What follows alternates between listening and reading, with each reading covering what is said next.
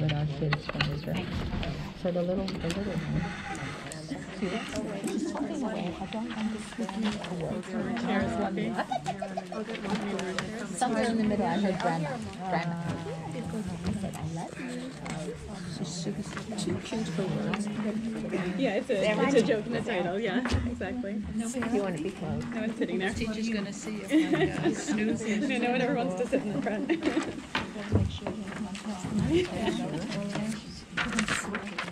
Thank you. Just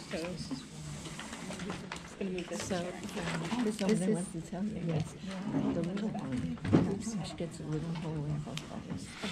And he does it? He does Thank you all for joining me. I I really feel like the giving the Adult Ed series every spring is really a highlight of my year. Really a pleasure to learn with people who come in with such a desire to learn more together. So excited to start. I wanted to learn in this series together about the story of Gan Eden in a number of different ways, from different angles. And I find that this story, this narrative within Tanakh, to me, just embodies some of the most fundamental truths of anything, of the world, of human existence. And I really feel like if we delve into it, we can find enormous truth and enormous meaning. I want to start by looking today not at some of the more detailed aspects of the story, but thinking about the story as a whole and what the presentation of the story teaches us about some of the fundamental questions of human existence. Okay, so we're going to take a broad picture of the story today, a broad view, and then in future shiurim delve more in detail into specific aspects of the story. So the Gemara in Pesachim, in your first source, says, "V'hatanya shiva dvarim nivru kodem shenivra ha'olam." There are 3 things that were created before the world was even created. 7 things. 7 things that were created before the world was even created. Ve'elu hein, and this is what they are: Torah, Shuva, Gan Eden, Gehinnom, Kisei HaKavod, Beis HaMikdash, U'Shmo Shel Mashiach. Okay? That all of these different things were so fundamental, these creations were so fundamental that they were created before the world itself was even created. And I find it interesting that one of the items on this list is Gan Eden, because it seems somewhat counterintuitive to me, at least, in the sense that Gan Eden falls off of the map so quickly at the beginning of the Torah, right? The Gan Eden it exists for a day in man's experience. Right? It was a waste. Right, exactly. And it exists for a day in man's experience, and then it doesn't even continue to be an ideal to return to throughout the rest of the Torah. In fact, we don't try to go back to Gan Eden in any way. It's not like Eretz Yisrael where we constantly try to go back to it. And we don't even know if it actually still exists, right? The next source from the Emes Liakov says, "L'chora mashma de makom Gan Eden, hu kol kach metzuyan b'Torah u'meduktak u'mechuvan makomo, Umadua eno ke'es ba b'shasha naharas nizkar mitzuyim b'neinu." So Rav Kamenetsky in this source says that it seems like the place of Gan Eden is so specified in the Torah, we know exactly where it is. And so why isn't it there? When we can find all of the rivers that are mentioned, we can find exactly where it's supposed to be, and yet it's not there. So it's possible that when the Mabul came, during the time of the flood, Gan Eden was completely destroyed. So he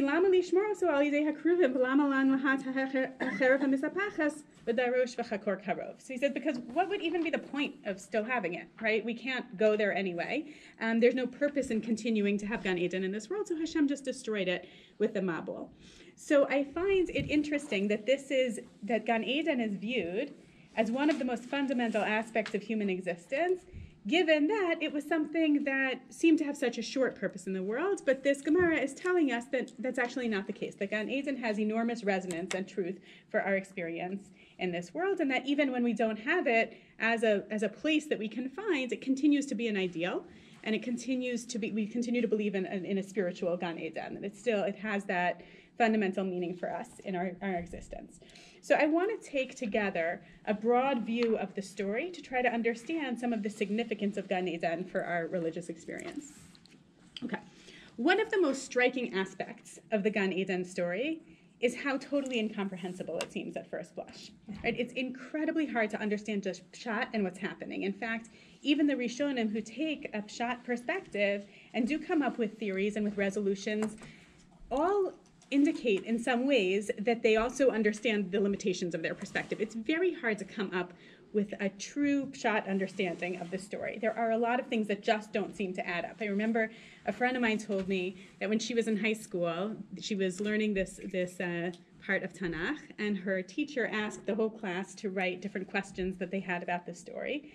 And so they came up with various detailed questions, and as they were sharing their questions, he said to them, "You don't have a problem with a talking snake, right? Like, that's not one of your questions. There seems to be so much about this story that just doesn't add up, and we're so used to it that we don't always even realize what those pieces are."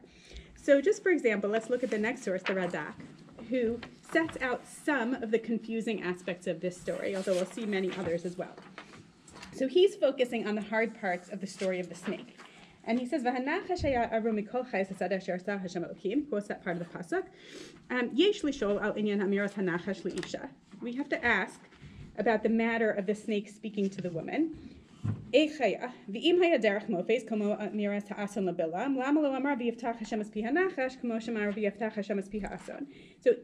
it was a miracle that the snake talked, then why doesn't the Torah say that Hashem opened his mouth as a miracle, as it says in the story of Bilam that Hashem opened the mouth of the donkey? Right? So if it's a miracle, it seems like it should describe that in some way as a miracle. So he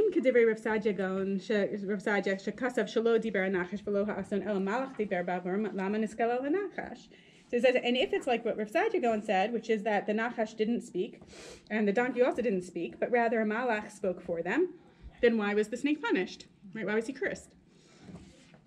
And also, how would a malach come and convince the woman to transgress a mitzvah? And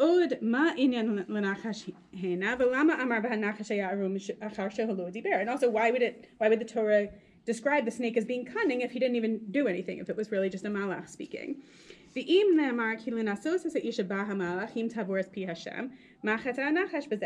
And if we say that the angel was coming to test the woman to see if she would transgress what Hashem said, then how did the Nachash sin? And also, why then didn't the malach come to man? Because that would have been a better test, right? The malach could have come to man who actually had received the mitzvah directly from Hashem, and if the whole point was to test them, then a better test would be to test the person who actually heard the mitzvah directly from Hashem. Okay, so he's trying to point out all of these different inconsistencies, these things that seem incredibly hard to understand, just even internally within the story of the snake itself. Okay? And while the Radak doesn't mention this question here, the Ramban adds another one, which is, I don't remember if I put this on your sheet, did I? Yes. V'hanachash ein bo hayom menafish medzaberes. Also, the Ramban points out, nowadays we know snakes don't talk. Ve'im haysabo mitchila hayamatzkir beklalaso she'alam kiv. Right? If it was that a nachash used to be able to speak, then that should have been one of his klalos. That actually would have been the worst klala, the fact that he lost his ability to speak. That would have been the worst klala. So if it was, we saw all the reasons it doesn't make sense that it was a malach, and if it was the Nachash itself speaking, then why don't we learn either that Hashem made a miracle to make him speak, or that he lost his capacity to speak, right? It's very hard to make all of this make sense. And some of the other confusing aspects of this story, which are not related to the Nachash per se, but to just the concept of the Chet Eitz Hadas and the Eitz Hadas in general, are, and we'll go into this more in a future shir, are how does eating fruit from a tree give someone yedias tov v'ra? What does that even mean? And what even is yedias tov v'ra? What kind of knowledge is it? It's not at all clear from the pshat. What kind of knowledge was it that man and woman received from eating from that tree? There's just a lot that doesn't seem to add up here. So we're going to address all of these different questions over the course of the series. There's a lot to be learned about it. But what I want to focus on today is, why is the story presented in this way, this most fundamental introductory story to the entire Torah? Why is it presented in a way that really just doesn't add up? It really is just so hard to understand. Okay, any thoughts about that before we go further? Go ahead. You say now, and as we look into it, it seems so difficult to understand, but as we learned it, it did not. So initially, there must, either the way it was explained or the way it's told, it doesn't seem so difficult to understand. I mean, now that we look at it. Yeah. But as an introductory story, it didn't seem so strange. You mean as like children? Right, yeah. Right, so I think that it's an interesting question about how children understand different stories. I think we often make the mistake when we're educating children of thinking that they see things the way that we do and feeling like we have to give some super rationalist explanation, whereas that's not necessarily what children even need developmentally at that stage. I think you're right, but I also think that has a lot to do with when we're children, there's a certain capacity to just believe a lot that doesn't add up. Like nothing makes sense when you're a kid. Remember when I was a kid, I didn't understand anything in this world, and I was just used to things not making sense. So like, here's something else, it was all good. Whereas I think that when we come with a more mature perspective, it really is very hard to make these things all add up. And we'll see the Rishonim themselves, and we're going to see a Ramban in a moment, who really recognize that aspect of the story. They don't say, yeah, there's an easy solution to this. They really recognize that there are some fundamental problems in understanding this story. Well, I was going to say that we basically are as children compared to God. And God is writing this in the Torah. He's writing this story that already happened before it even happened.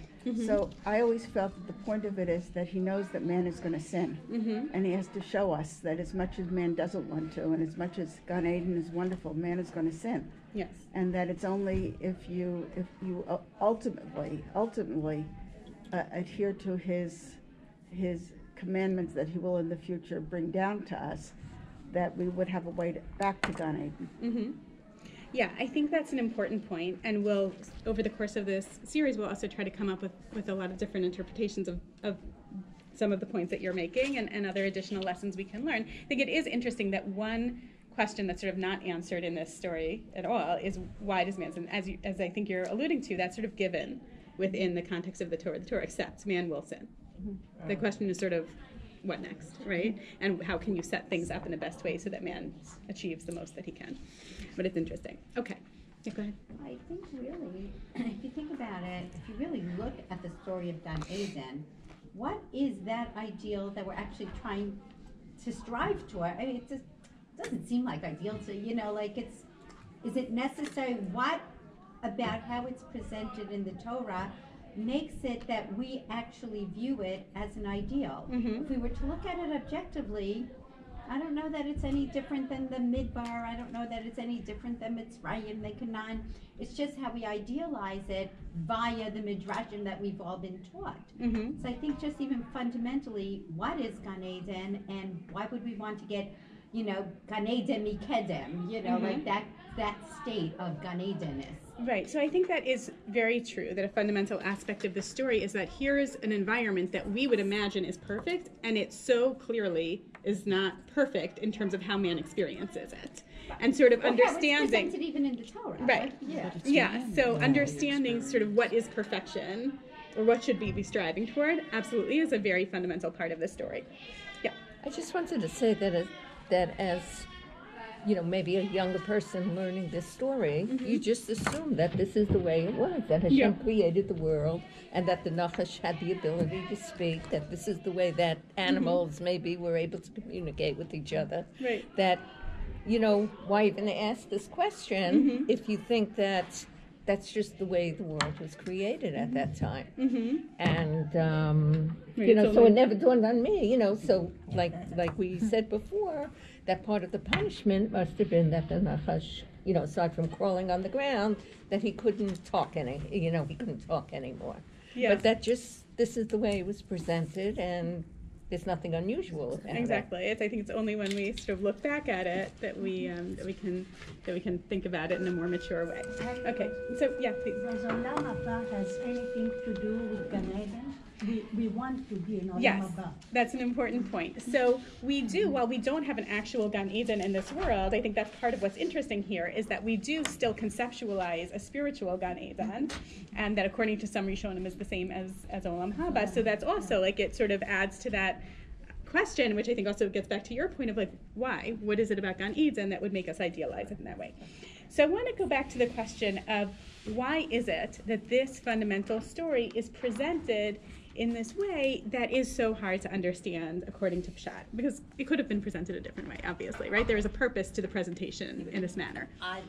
isn't the story an answer to a question or certain questions? I'm not sure which questions. Yeah. But I think it's at least partly intended to be an answer. Yes. So I think you're right. I think absolutely this story is meant to be an answer to several of the most fundamental questions of human existence, right? Why does man struggle? What's the relationship between the genders?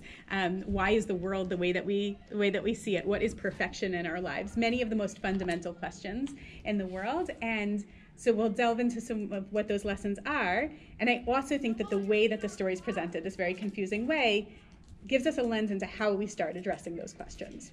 Okay? So in the next source, the Radak says, when he's in the course of his Perush, where he's pointing out all of the logical difficulties in understanding this story on a pshat level, he says, "V'ha'inyan hazet muvulbal ma'od." This whole matter is just very confusing and very mixed up. Lefi hanigla, according to what's revealed.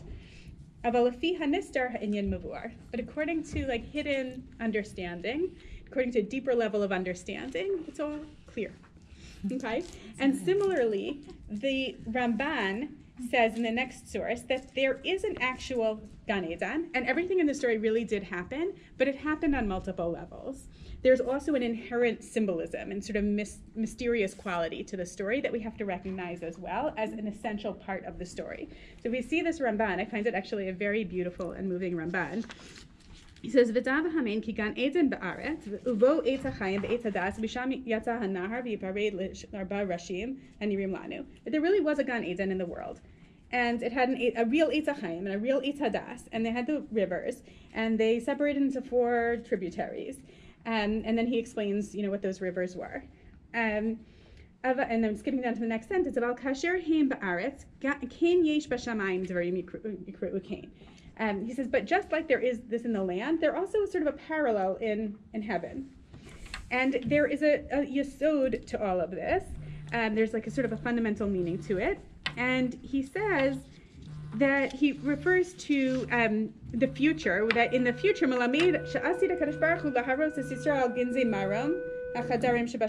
the future, Hashem will sort of help us see all of the hidden places that are the sort of the spaces in Shamayim, the rooms in Shamayim. Okay, and then skipping down a little bit, there's a long perush. He suggests in the next paragraph, the rivers are parallel, they represent 4 sort of encampments in heaven. And from these encampments, and the whole idea of rulership comes from in the world, comes from this representation, this symbolism in Shamayim. And he quotes the Midrash. It says the Arba Rashim, the 4 tributaries of the rivers, refer to the 4 Malchios, the 4 different kingdoms in history that we learn about in Jewish history. And he says also that the Eitz HaChaim and the Eitz Hadas, there's a parallel to them that's very hidden and mysterious that is true in heaven. Okay, so he's saying you sort of can't really there was an actual Gan Eden, but to really understand what Gan Eden was, you have to understand that it also it symbolizes something more mysterious and exalted. And he says, the Ha'adam Chatza, this is in the last paragraph, the pre-Eitz Hadas, Hatachton the Ha'elyon, that man sinned with the Eitz Hadas, both in this world and also in heaven. There was another parallel experience that was going on. B'masa u'machshava, it was in deed and in thought. And he says, because if the tree was good for man to eat, and then why didn't Hashem let him eat from it? If Hashem is good, which he is, right? Hashem is good, so then why would he prevent man from having something that was good for him? And then he goes on to talk about the Nachash. He says also that the idea that all the different things about the Nachash that seem not to make sense. And then here's the part that I find most important here. He says, Aval kol eila dvarim kfulim. All of these things have a double meaning. Okay? Hagaloi v'hachasum behem emes. There's the revealed meaning, and there's the sealed inside, the hidden meaning. And so he essentially is saying here, and then he talks about how maybe Korbanos are alluded to within this story. What the Ramban is basically saying here is that, yes, the story happened, there is a pshat level, but this is a story that you can't even understand without getting that there's a kaful nature to it. There's a double nature to it. And without without understanding that double nature and the symbolism of it, you can't even really understand the pshat. Right? That's just the nature of this story. You have to be able to understand in this story that the reason it doesn't all add up in pshat is because while it all happened, it also symbolized something else. And that without looking at that deeper level, sort of like what the Razak said, and without looking at the nistar, you can't even really understand the negla. Okay? One thing that's very interesting about this in Parshanut is that the difficult aspects of this story are such that even those Mefarshim who tend to really not like to read the Torah allegorically do include some allegory in the way they read this one story in the Torah. Okay, the Abarbanel is an example of someone who, in the whole debate in Parshanut about whether you can ever read narratives in the Torah allegorically, which is a very heated debate, the Abarbanel is one of the Mefarshim who most strongly states that you really should avoid at all costs reading the Torah allegorically. He just says you're like just changing the Torah if you do that, and why would it be that we would have a Torah that's true and then just right in the middle there would be something that's non-literal? I mean, that doesn't make sense. You don't have books that like change genres in the middle. That's basically what he says. And so he really avoids reading allegorically. Here also he reads Gan Eden less allegorically than other Mefarshim, but even he in the next source says that in the next source he explains how, in general, the amazingness of the Torah is that it can be true on literal and non-literal levels at the same time. They don't contradict. And we're not going to read this inside because it's very long, but the Abarbanel in Bereishis Perek Gimel, when he's discussing the Nachash, even he resorts to saying that there are some parts of the story that are not exactly literal. He does think, you can look at the Abarbanel yourself if you want to read it inside, but basically what he says is he does think that that Chava spoke to the Nachash and they had their conversation, but he doesn't think the Nachash actually spoke. He thinks that any time in the Torah where it says the Nachash said something to Chava, it was really her own internal dialogue, her own internal monologue. That whenever it says that the Nachash said something, it was Chava looking at the Nachash and assuming something based on what he was doing. So like, let's say she was talking to the Nachash and he slithered over to the fruit and started making it look like a really great fruit. So then in her mind, that was the Nachash saying, look how great this fruit is. So the dialogue that I don't happened... think he slithered yet. Right, okay, you're right. Walked over, good, excellent. When he walked over to the fruit. So the way that the Abarbanel reads it is that the story happened and that scene happened, but the Nachash never actually spoke. Whenever it says that the Nachash was speaking, it was what Chava was interpreting based on what she saw the Nachash doing. Okay, so the reason that I find this interesting is it sort of drives home this point of how much this pshat makes us search for an answer. Because even a Mefaresh who's so committed to saying that the Torah is never non-literal, never allegorical, still in this small aspect says, okay, but I can't really come up with a way for it to be completely literal. It just doesn't really add up. So I'm going to say, make it as close to literal as I can while still recognizing that there are just too many questions with the Nachash story to read it entirely literally. Okay? All right. So I want to take a step back and, again, try to understand what to make of this confusing aspect of Pshat. So in most stories and halachic sections of the Talmud, there's an outer reality or narrative, and there's also, a deeper meaning, right? And those two exist together. They're very easy to read together. They can coexist, and they're each comprehensible on their own.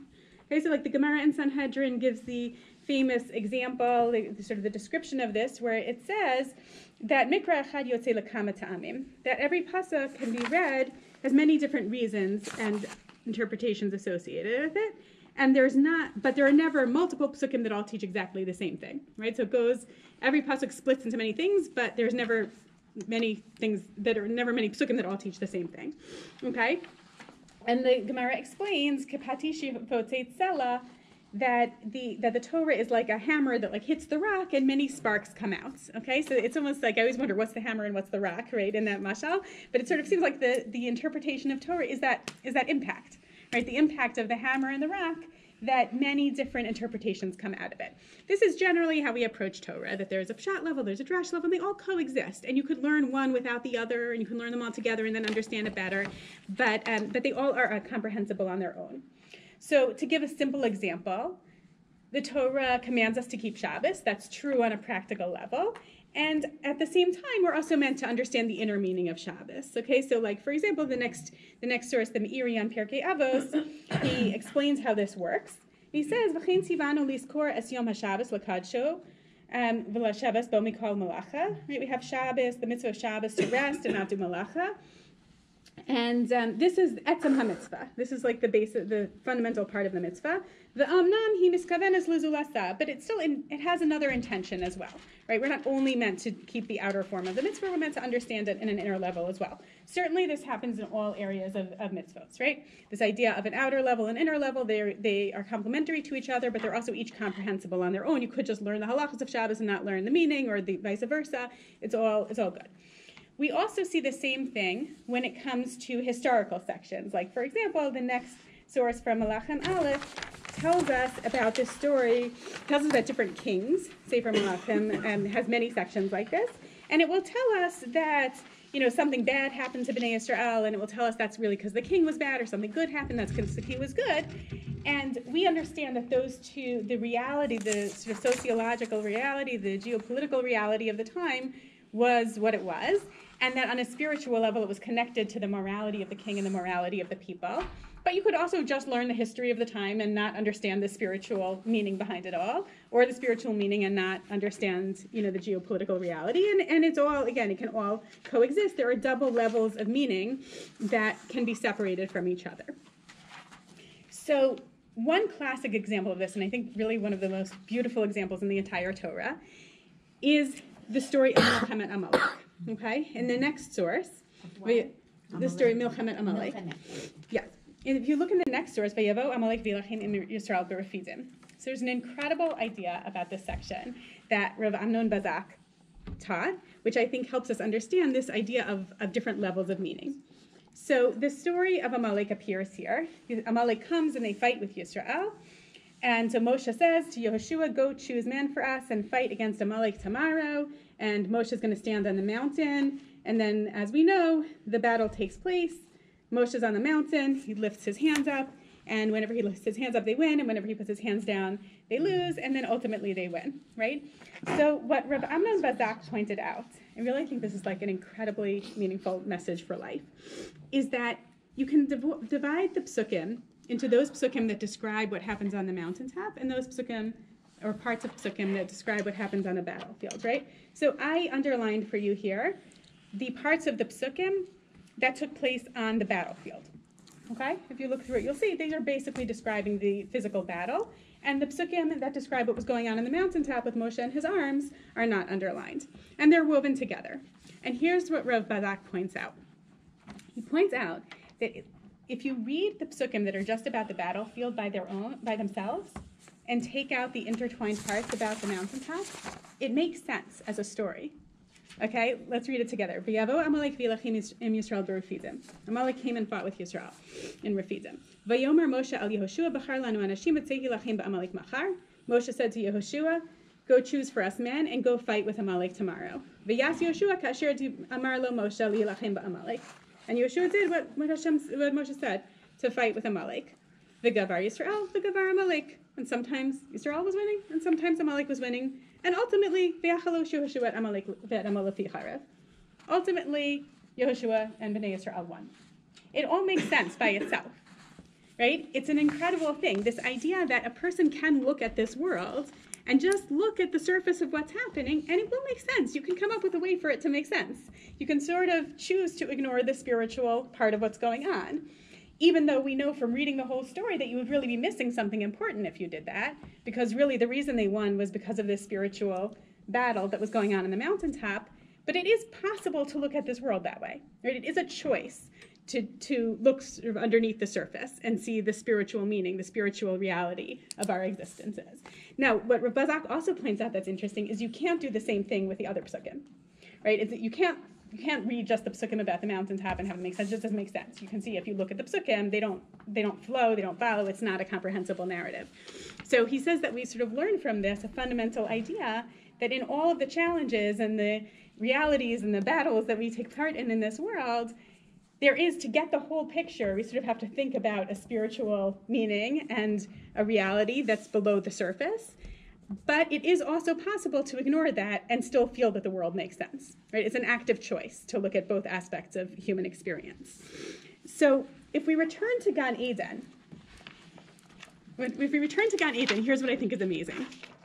Gan Eden is the one exception to this rule, right? We saw that in some of the mitzvot and narratives, there are sort of two levels that coexist at the same time. They're two different aspects, right? We saw in the story of Melchama Amalek that you can choose to even just look at the battlefield and you can see that it makes sense. Gan Eden is the only story in Tanakh that you cannot read on a pshat level without the spiritual level. It just doesn't make sense. It's so deeply intertwined. In fact, that spiritual level, that meaning beneath the surface, that idea of the Gan Eden Ha'elyon is so intrinsic that you can't even come up with a narrative. The Rishonim said themselves, you can't come up with a narrative that makes sense without looking at the spiritual meaning beneath the surface. Okay? And I think that the fact that the Torah chooses to start with that story, and that story is one of the most fundamental ones in the Torah, right? That story is the one that's meant, as we said, to answer those most fundamental questions of human existence. Why does man struggle? What's the nature of man? What's the nature of the relationship between man and woman? The fact that fundamental story is told in this way that forces you to sort of think about a more spiritual reality, right? A reality that's hidden, that's mysterious. It's meant to tell us something about all of our searches for answers to life's most meaningful questions and all of our interpretation of the Torah, which is that you actually can't answer these questions based just on reason or just on experience in the day-to-day. You just can't. That when you're looking for answers to those questions, it doesn't work to approach it just through the lens of reason. And that I think also starting the Torah with that story, it's meant to give us a message for the rest of it, that even in those stories where it looks like, or even in those experiences in life, where it looks like you could just understand it based on pshat, based on reason, based on logic, you're actually really missing something if you don't look at the whole picture. And I think that is one of the most fundamental messages of the reason that Gan Eden is told in this way. It didn't have to be told this way, right? It could have been told in a way that we would have understood it a little better. But I think the fact that Hashem chose to start the Torah and write one of the most fundamental stories about our biggest questions in life in this manner tells us something on a meta level, and in addition to the more detailed level, which is that here's the lens through which to try to answer these questions, not only through reason, but through trying to also understand that there's a level beneath that. Okay, I want to look together at the next source. This is from a really amazing article by Rabbi Carmi, who wrote this in an essay that was phrased as a letter. It was constructed as a letter to a student that he had who was really struggling with questions of faith. So maybe we'll read this together. Would you rather read it as a group or take a minute to read it on your own with the person next to you? Group? Okay. So, does someone want to volunteer to read? Go for it. Without God, the question returns, why grant authority to one neurological component, to one human impulse over another? Calculation, logical reasoning, intuition, emotion, these are all physiological processes. Why is one of them more truth-making than the others? Medieval philosophers preferred some kinds of sense perception to others. They held that sight and, to a lesser extent, hearing are nobler than the other senses. Touch and smell were regarded as undignified. This attitude reflected medieval philosophical prejudices. If our goal is to gain knowledge of the world, each of the senses has its proper function and its inherent infirmities. Sight, for example, provides us with information about distant objects. Touch does not. At the same time, touch and smell are useful in the dark, where sight is useless. Sight and touch are spatially objective. They define space and time intersubjectively. Sensations of hear and proprioception, what's that? Proprioception, by contrast, are private. Nonetheless, and despite the vulnerability of our judgment to a variety of mistakes and illusions, we do not scorn any mode of perception. We are grateful for whatever we have. One crucial question, perhaps the most momentous, would be whether religious truth is impersonal, more like mathematics or economic optimization, where you start from what is given, axioms in mathematics, human desires in economics, and figure out the consequences, or whether it is more like the truths of personal relationship, which remain invisible in the absence of active participation. In the former case, one would be more inclined to trust the methods of impersonal cognition. In the latter, one would be very wary of any approach that suppressed the logic of the heart. To sum up my argument from evolutionary thinking, I insist that the default position of a thinker who is not committed dogmatically to the superiority of one specific cognitive capacity must be a tentative commitment to the entire system of cognitive competencies. In light of these considerations, I hope you will be able to understand why people who think like me do not disdain any potential source of wisdom. The ultimate questions, I submit, are best approached employing all of our capacities.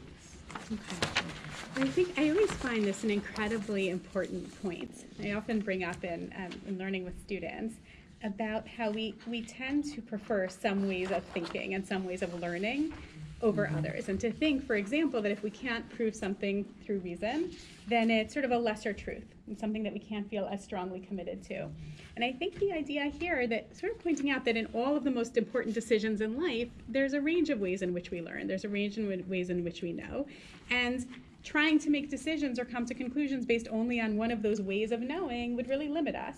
And we can all think of examples in our personal lives, in our professional, intellectual lives, where different ways of thinking and different ways of knowing play important parts, and ignoring one would really be a mistake. And so I think that that's certainly true of religious life. And it seems to me that if we apply this back to the Gan Eden story, it's really what's really telling us is opening the Torah with this story that makes it so clear the value of integrating different ways of thinking and different ways of looking at the world, and not trying to separate and sort of understand planes on their own, but really seeing these different ways of perceiving the world as interconnected, and that any one of them is incomplete without the other. And so that as we start answering these fundamental questions of human existence, the Torah is first, by the way it tells the story, before we even get into the details, trying to orient us toward a way of thinking that embraces all of the different ways that we learn and that we experience this world. And I think that really sets the stage for delving into the questions that the Gan Eden story comes to answer. What do you think of that? Any thoughts, questions about that? Does that make sense to you? Confusing. It's a lot, right? What do you think? Okay, that's how it seems to me. I find that it's an interesting way of beginning the Torah in this way that really makes clear all of the different levels of human experience and how important it is to be cognizant of all of them. So in future shiurim, we'll delve into these different aspects of the story, understanding what the sin was actually according to Pshat, understanding what Yediat Tov Ra was according to Pshat, and different interpretations of that, which are very, very rich and interesting, and also delving into the different lessons that we're meant to take about these fundamental questions, having oriented ourselves toward the idea of approaching this from multiple ways and with multiple ways of knowing. Then we'll look into each of the different aspects of the story and try to both understand them on their own and also understand what lessons they give us for our experiences. Thank you. Okay. Yes. Beautiful. I just had a thought that Gan Eden is not the very first story. The very first story is obviously Bereshis, but there are two versions of Bereshis, as Rav Soloveitchik goes into, 1 and 2. And in 1, I believe we're given the scientific outline, the architecture of the world in 7 days and creation of man. And then Bereshit 2 goes into man, right? Talks about the personalized and the Gan Eden story comes in Bereshit 2, right?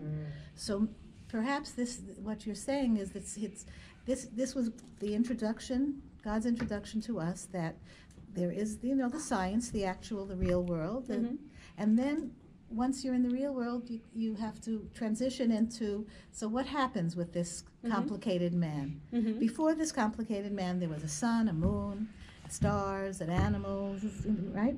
A fish. And afterwards, as soon as man comes into the picture, you have 2 levels. Yes. And Gan Eden is symbolic of these two levels.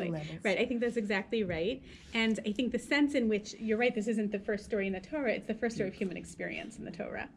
Right? That's human really experience. what you're saying, right? It's the first story of human experience in the Torah. So I think you're absolutely right. The Torah starts with that more scientific, clear-cut description of the world. and then introduces man in a complex way. And then this first story of human experience is all about those different levels of understanding our world and relating to our world and seeing the necessity of integrating them, right, as we try to understand the meaning of the story. But it's sad that it ends in a sin. You know,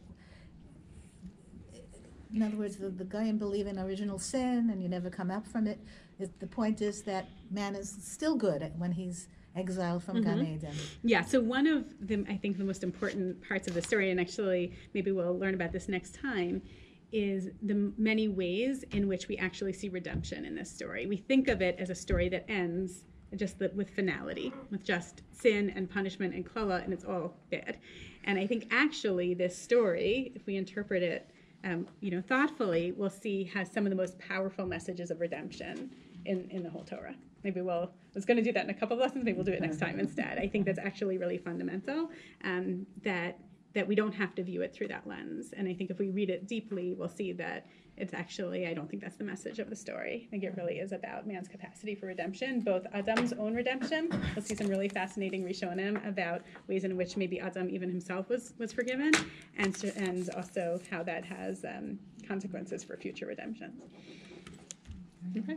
Thank you for joining us. Thank you.